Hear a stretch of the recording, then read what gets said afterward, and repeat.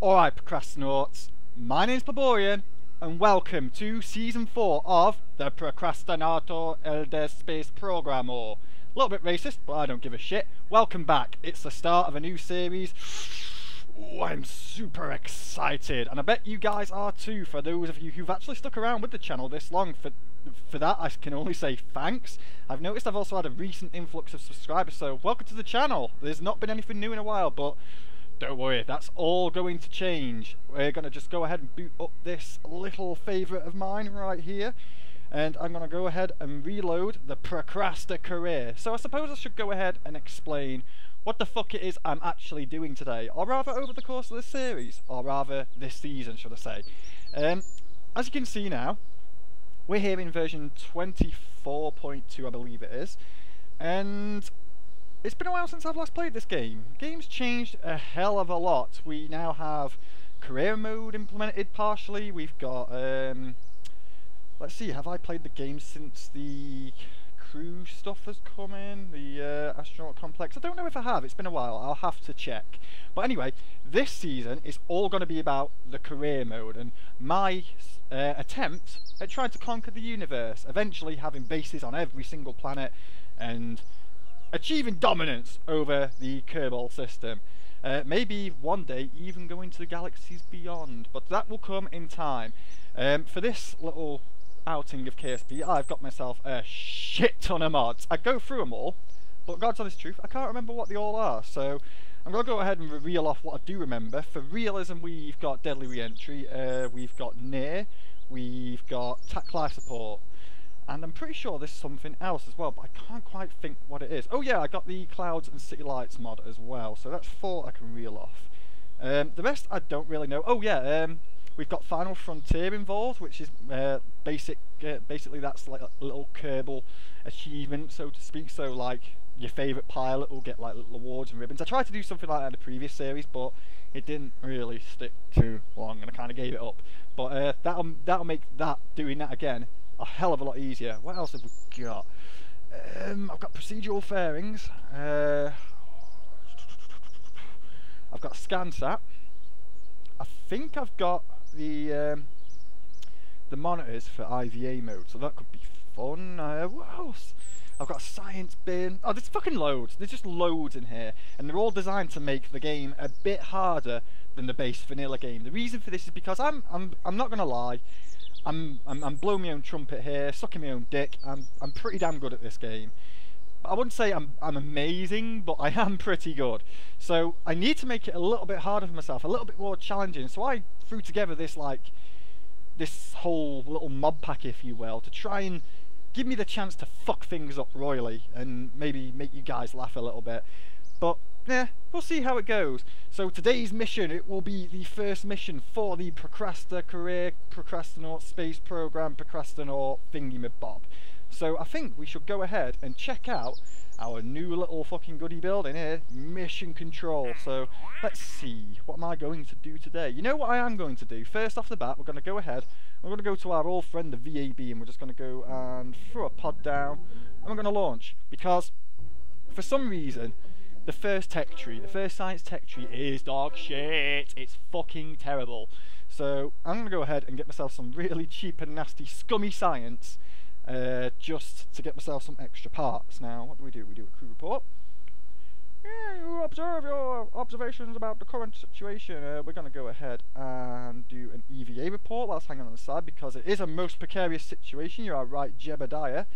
And we're going to take a surface sample. A surface is well, you already know all this. You've seen me do this before. I'm going to go ahead, climb back in the pod, and with the magic of point 24, we're going to head and recover the vessel. Simples. Now, one of the new little features that I quite like with this update is that we get the little summary of the screen. So we have won some stuff here. We've got a crew report, we've got some surface sample, and we got an EVA report. We also managed to recover the pod and all its constituent resources. And we also got Jeb back. Welcome back. We gained 25 reputation, we gained 600 credits, so that puts us back up to 10,000. We didn't lose anything, and we got 16.1 science. Can't be bad. cannot be bad at all. So I'm going to go ahead and skip this. I'm going to go to our friend, the research centre. Let's see, first things first, we're going to go ahead and do that. That's 5 science. And how much do these cost? 15, 18, 20. Nips. Right, okay, sod it. We'll just go ahead and we'll build ourselves a rocket. Now, I won't be taking any quick saves. I won't be doing any revert back to the VABs. If we lose a crew member or a mission goes sour for whatever reason, that's it. I fucking fucked myself in the arse there. That is it. I'm not going back. There needs to be some sort of what's the word I'm looking for here? Consequence to my actions, as it were. So I'm going to pick that one, because that one's easy. We're going to launch a new vessel. Obviously, it's a good one to pick because it's easy. Set altitude of record of 5,000 meters. I can do that. And we're going to go ahead and escape the atmosphere. I'm not going to orbit Kerbal just yet. Not quite yet. So I'm going to go ahead and close this nonsense. And we're going to go to the VAB and build a rocket proper. So, first things first. We're going to get that on. We are going to... Oh, we need heat shields. Well, actually, I don't think we do need heat shields at this stage because we're only doing like low orbit flights. Even then, we won't be doing full orbits. We'll be coming straight back down again. Ah, the Procrastinaut logo. It's nice that I have that back. Actually, put the time and effort in to make it again. I mean, it doesn't take long. It takes 2 seconds. But for the last video that I did, the season 3 wrap up, I kind of just like dashed one together. It wasn't even the right colour, but I thought I was going to change it because why the fuck not? But in the end I just chose against it. Alright, I'm going to move you up. That can be our upper stage. Now for the base, I'm just going to go ahead and make this nice and simple. Yep, there we are. That's nice and simple, and that's literally going to be our rocket. I think I'm going to also put on one of these radially attached science bins. We're going to put it on the side of the rocket here. That way I can now take a couple of these with me. I'm going to take 2 because it's always good to have 2. And then when we actually go to ditch our bottom stage, instead of losing the data or having to transmit, I can put the data in that bin right there, and we should be able to get full science rewards. But this relies entirely on me actually bringing the craft back and getting the science in the first place. Now, I'm not going to lie to you, this won't be the first time I've attempted this. I mean, I didn't record it, but I did try to attempt this to see how this mod pack would work, and well, I fucked things up, to say the least, just a little bit, and I lost my pilot on my first flight. What can I say? It's great to be back, but yeah, where was I going with all that? Shit, I completely brain farted on all of what I was just saying. Oh well, we're just going to give a craft a name. Our very first craft, it needs a good name. It needs to be something that resounds through the space program and is remembered through the ages. Like, we all know the name of the Apollo and whatnot. So, I'm going to go ahead and give it a name that sticks. And I don't know what that is. I know. Everybody should have one. The Victory Wank. Yes, I am more than happy with that. Perfect. Right, let's go ahead and launch. We're all set. Now, there is one thing that I have not considered at this moment in time, but I don't really need it, and that is the life support. You see, we now have to deal with the fact that our Kerbals breathe, eat, piss, and shit. So, we have to deal with those resources responsibly. We have to supply them with the base resources to live, and then we have to get rid of the resources that they produce. So, we're going to tackle that a little bit later when we start doing longer missions, like more into it sort of missions. You know what I mean, things like going to the moon or doing extended orbits around the surface. 3, 2, 1, go. Yeah, I'm not fucking around, I'm not waiting. But yeah, so we'll come to the life support stuff in a bit. Now, the pod itself actually has some base resources. It has storage for food, water and oxygen, and also for dirty lung air, waste and wastewater, which is basically piss and shit. And maybe empty crisp bags, and maybe sweet wrappers, and empty Werther's originals, and stuff like that. You get the idea. I'm just talking bollocks, because that's what I love to do. And there's one thing that I've just realised now, because I have the Near mod installed, which, if you're not familiar, is Far's little brother, Far's bastardised, retarded little brother, and it's basically are far for idiots like myself, because I can't be fucked with all that control surface and graph nonsense. It's just not my cup of char. So I'm going to go ahead and like use its easier version. Now I say easier version, but the thing is here, it's still quite realistic, and one problem that I do run into is that you can't launch a rocket and just belt it into the air as fast as you want. Oh no siree. If you get shit wrong in this, it will tell you about it, and it will kick you right in the sphincter and tell you to go do it again, and probably tax you a bit of your money and your Kerbal along the way. There have been like several launches where I've been testing near out where I've just gravity turned far too early. I mean, I'm not gravity turning early enough now, so that's going completely to tits really, isn't it? But I've done it where I've done the gravity turn far too early, and the rocket's just got spun on its arse, put it straight back at the floor. Poor Jebediah, poor Bob, poor Bill, and poor Manfred as well, because he got it as well. Poor little bastards. Oh, yeah. I like the realism mods. They make you fuck up from time to time, but I don't know if that's what's going on here. I'm going to go ahead and take a quick observation of the Mystorion Gru. Yeah, I'll take it. Why the chaff not? Right. Orbit. Right, yep, I'm happy with this. We still got a little bit of fuel. I'm going to go ahead and accelerate to burn it all off, pick ourselves up some speed. We don't need to be at full throttle, we really don't, because this engine's got quite a lot of power. It's going to have even more power on the next run, so get ready for the stage.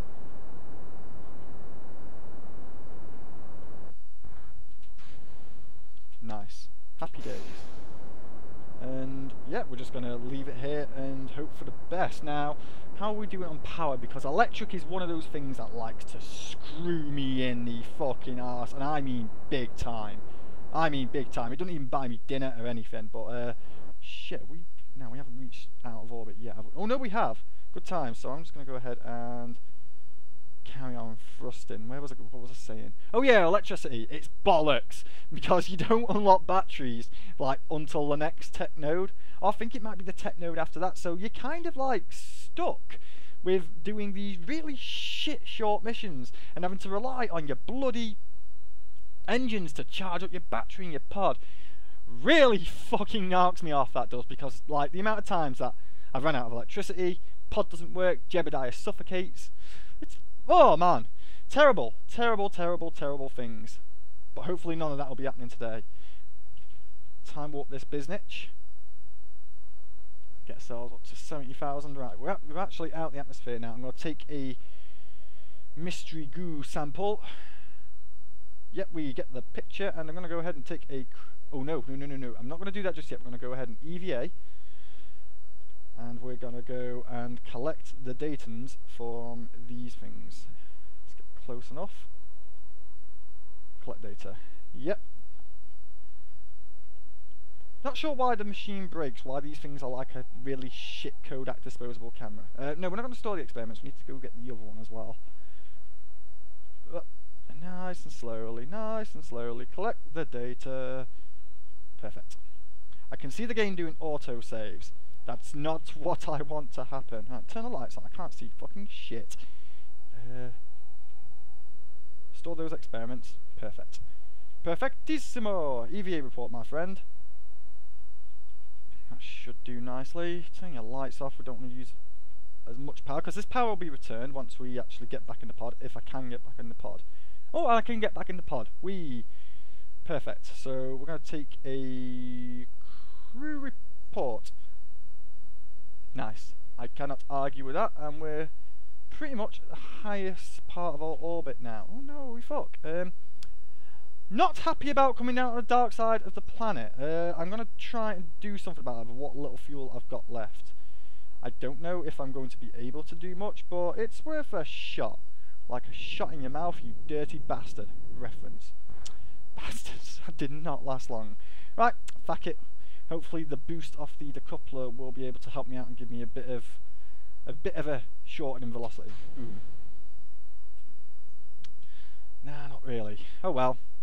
Pod's ready. We've got to make sure we protect that from burning up, so I'm going to try and keep myself faced up this way. And the pod will be running entirely on its own power now. And here we go, fucking down. I need to do some. I need to learn how to do something about this. Maybe in post-processing later, I'll piss around with the gamma set and see if I can do something for you guys. But for me, I hate this. Maybe I should have planned out more. Maybe I should have actually gone for the achieve orbit around Kerbal and stuck a bit of a bigger fuel tank on this. But never mind. Never mind. Never mind indeed. Alright, you do that, and let the SAS do its thing. Hopefully I can keep myself that way up and it's not going to bend upside down. Because the last thing I want is my science data to disappear, because I need the science data. I need that stuff, man. Oh, lovely, lovely, lovely burning up effects. How are we doing on temperature? Let's keep an eye on this.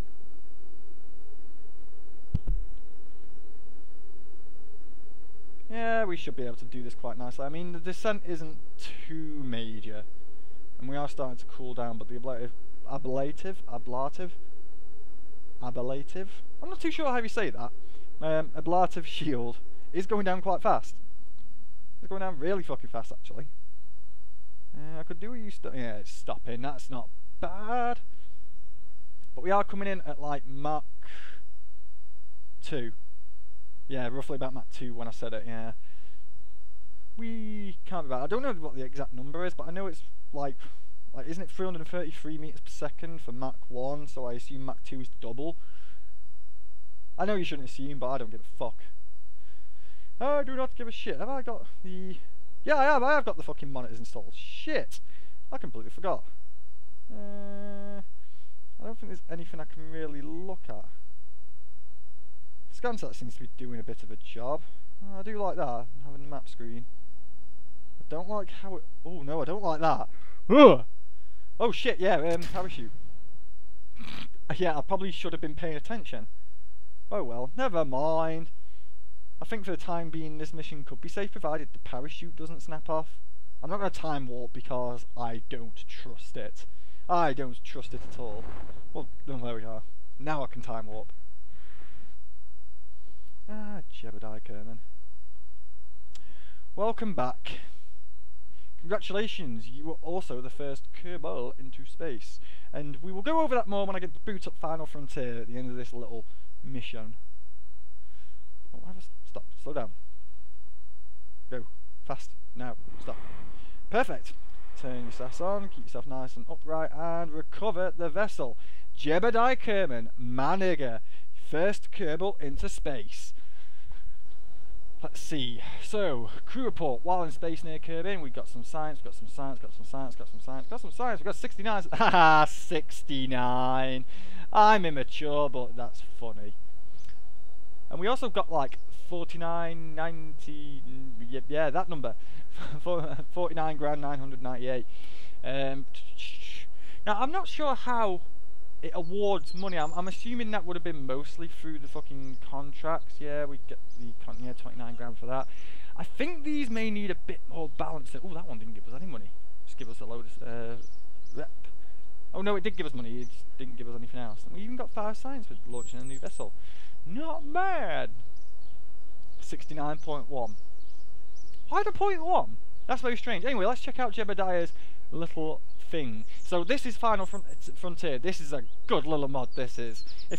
Some of you will remember the ribbons, like I was talking about earlier, and basically that's what this is. I forget who designed the ribbon. I don't know. I'm not sure if it's the mod creator. I don't think it is. But nah. Yes. So Jebediah completed 1 mission. He got first Kerbal in space ribbon. Nice. Award for being the first Kerbal in space. No shit. First EVA in space. Dangerous EVA ribbon. Award for executing EVA while not in a stable orbit. Yeah, that's not bad. The Mach 3 ribbon. Awarded for flying horizontally at Mach 3 below 13,000 meters in Kerbal atmosphere. Would that have been when I came in? Fucking belting it in. First Kerbal surface EVA ribbon. Bullshit. First Kerbal EVA ribbon. Bullshit. G-Force 4 ribbon. Awarded for withstanding acceleration of at least 4G in at least 3 seconds. 8 seconds? I can't quite read that. It looks like 3. Splashdown ribbon. Awarded for splashdown of a vessel in water. Some of those are some shit ribbons, man. Yeah. What were you doing? Fucking just like making up ribbons at the end. But no, I'm happy that Jebediah's got some ribbons. That's pretty good. That gives him a bit of a... What's the word I'm looking for? I don't want. The word in my mind is backstory, but it's not backstory, is it? It gives them.